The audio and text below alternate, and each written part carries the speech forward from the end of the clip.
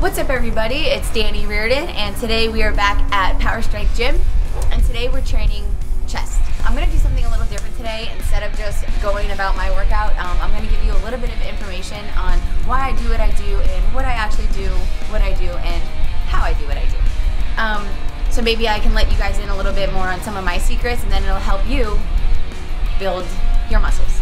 Today we're training chest. And something that's really important to know about training chest is that no matter what anyone says, genetics or not, muscle is muscle, you can build it. So let's knock out that limitation right there. The second one is that a lot of people miss training their upper chest, which is that's the aesthetic part that a lot of us are looking for, is the upper chest, and a lot of times we focus on the middle and lower chest. So really what you want to do is kind of do a 50-50 split. Focus on both the upper and the lower. And what's really cool about your chest, kind of like your back, it's built in like a fan. And whenever you're kind of shredded, you can see that. It's almost like fingers that go across your chest. And that means that you can do chest press and chest flies in every angle. Which is why you can go from flat to an incline and still be working on your chest. So keep that in mind as you're training, is the lower part is just as effective as the upper part. So make sure you include all of those.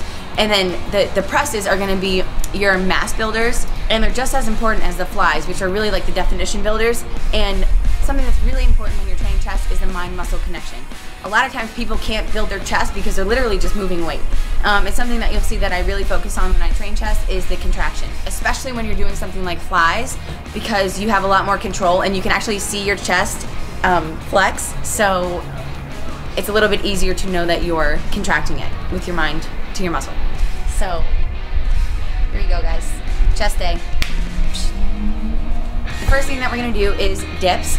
And with these, what you should focus on, everyone should pretty much know how to do a dip, but go a little bit wider. So if you have an assisted one, like flip little things out so you're a little wider and lean forward. Your chest dip is gonna be leaned over this way a little bit more.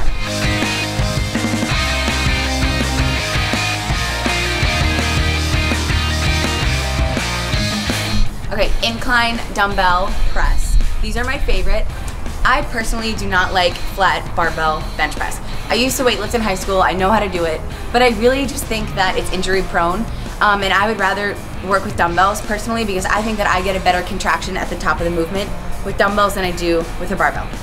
To each their own though. If you like to do barbell press, then do it. Just do it safely and be careful of your shoulders.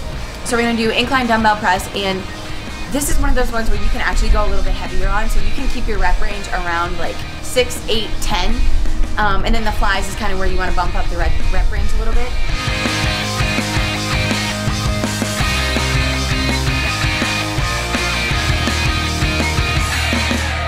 And then we're going to go into incline dumbbell fly, and I'll probably drop the weight for that one.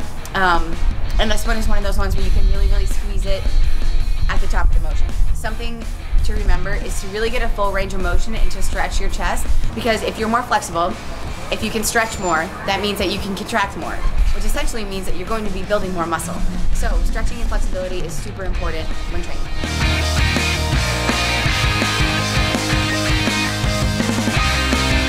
So we're gonna bring it back to the presses again. And again, this is a mass builder, so I would encourage you to go a little bit heavier because your chest is a bigger muscle group, so it can take a little bit more weight.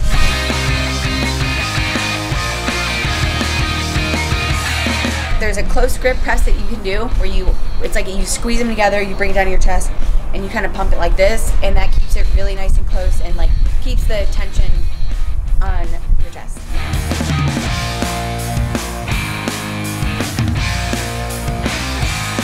And then I think what we're gonna do is finish with pec deck.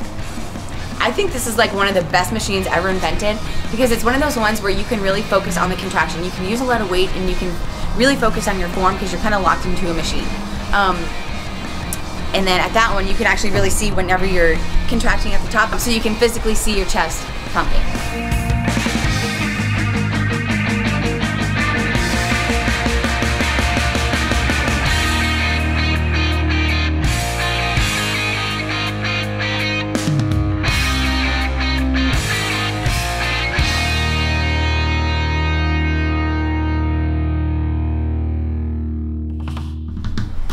Woo!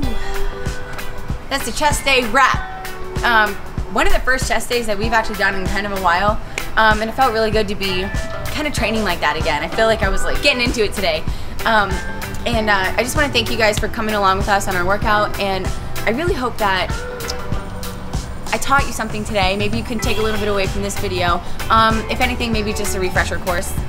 Something I didn't mention actually when I was talking before was kind of the way I work out and the way I do my sets. Sometimes I'll do them heavy, sometimes I'll do them a little lighter, sometimes I'll focus more on the contraction, sometimes I'll focus more on the lift. Something that I always keep in mind when I lift is I kind of play with the weights. So I know this is like a time to be serious, but I actually don't really look at it like that. I look at it very much like I'm playing with my muscles. And I really like that mentality when I train. So it's like work hard, play hard, kind of in the same rep. And I just encourage you guys to have fun when you work out. Play with the weights and enjoy it. But work hard at the same time and work smart. Thank you!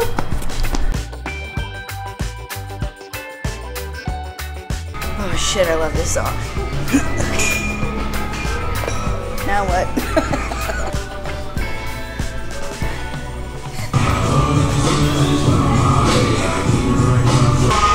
Party like a monster. This is weird. Hey, little chickie.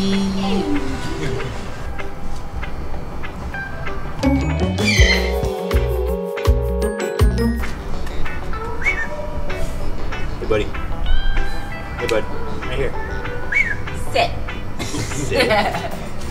Speak. All right, Birdie. You're boo.